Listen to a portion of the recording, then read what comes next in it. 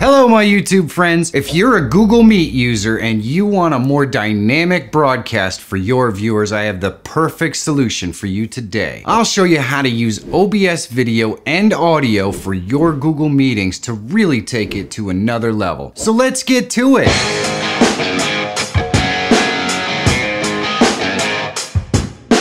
If you're always looking for tools, tips, and tricks to help make you a better YouTuber, subscribe to the channel and click that bell so you don't miss any new content. Educators and businesses are using Google Meet to teach classes, schedule meetings, and webinars more and more these days. It makes perfect sense to want to have the utility of OBS Studio to be able to add elements to your broadcast, like multiple cameras, lower thirds, media sources, and of course sharing screen applications. And it's really easy to do. So let's jump into the computer and set this up. On this website here, you're just gonna click go to download, and it's gonna bring you to this page here. And you just scroll down and we're gonna select the Mac OS package right here, 4.9.0, but it might be updated when you watch this. So just get the most updated one that you can. Once we download it, we're gonna double click it down here in the bottom left. Click continue, then install. It's gonna ask you for your credentials.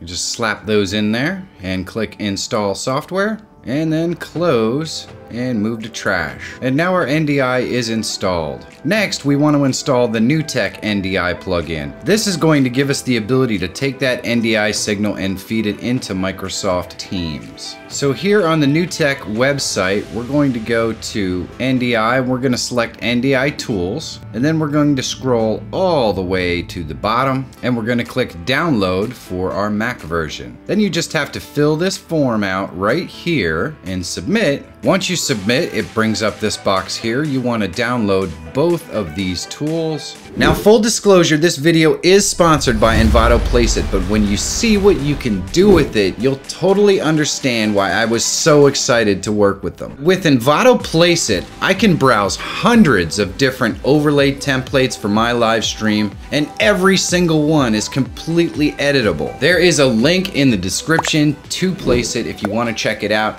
And by using those links, you're actually going to get a discount as well.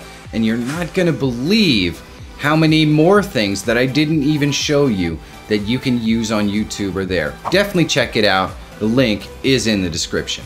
Here we are in OBS, and I've set up two scenes. They're just simple. One's just a scene of me. Another has a video in the background that plays. The first thing we want to do to set this up is go up to Tools. Then we're going to select NDI Output Settings. Then we're going to click on Main Output, and your main output name can be anything you want. I set mine to OBS.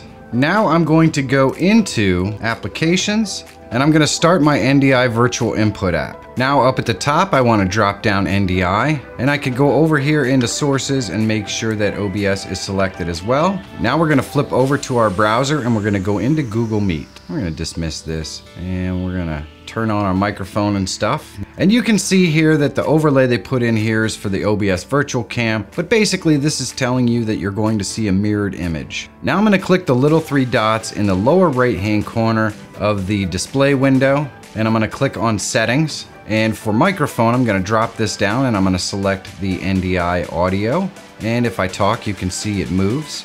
You want to make sure your speakers are your internal speakers or your headphones, whatever you're planning to wear or use for your live stream. Then I'm going to go into video, and I'm going to drop down camera and select my NDI video camera. And I want to change the resolution. The highest you can get is 720, so I'm going to set that right here. And then I'm going to just exit out of here.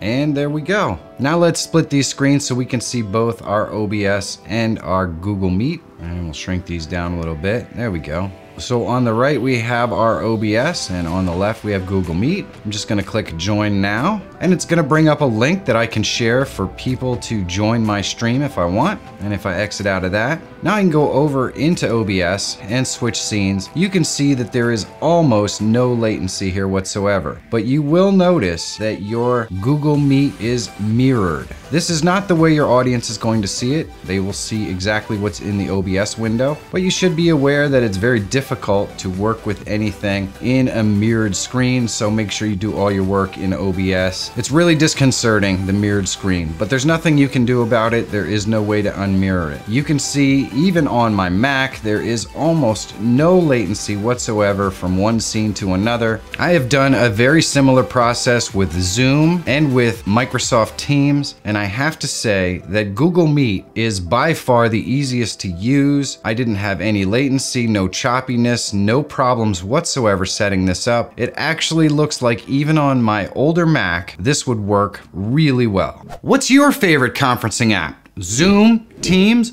Google Meet? Let me know in the comments. And if you're struggling with lagging video or audio issues for your live streams, one of these videos is gonna help you work through the most common issues. And if you're always looking for tools, tips, and tricks to help make you a better YouTuber, subscribe to the channel. My name is Michael Fire Jr. Thank you so much for watching. Have a great day, and I'll see you in the next one.